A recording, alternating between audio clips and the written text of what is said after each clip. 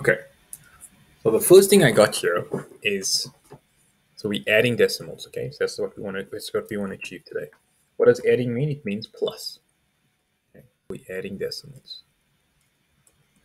And if I've got an example like 1.2 plus 2.4, it's a very simple example.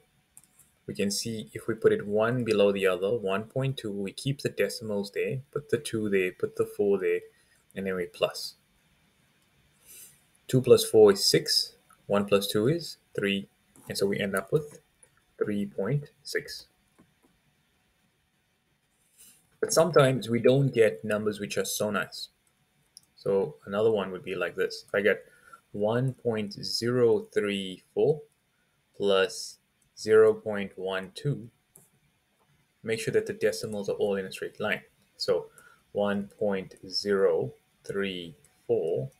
The first thing I'm going to do is put that decimal over there, put the 0 there, then 1 here, 2 here, and over here, that's going to be a place value. I'm going to put a place value over here, which is 0. So now when I plus this, you can see my decimals are in a straight line. 4 plus 0 is 4, 3 plus 2 is 6, 3 plus 2 is 5, 1 plus 0 is 1, and 1 plus 0 is 1. Okay, so I get 1.154. Okay, now you try it. Let's suppose I got a question here, 1.004 plus 0.154. Okay, try that, see if you can add that.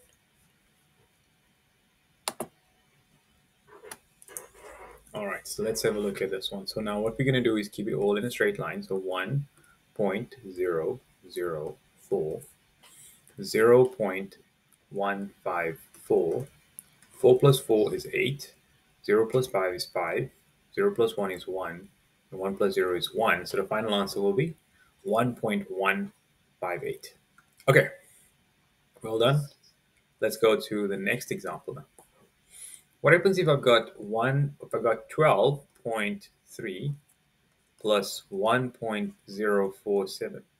Try this one out. We got to put them in a straight line, so make sure you got the dots first. Then we got 1 and 2 on this side. Then we got 3. Then we have 1.047. And then we have place values. We're going to put place values over here, 0. Draw a line. 7 plus 0 is 7, 4, 3, 2 plus 1 is 3. So we get 13.347, and we're done. All right. All right, let's pick it up a bit now. Let's suppose you have 25, or let's say 45.7017 plus 3.099.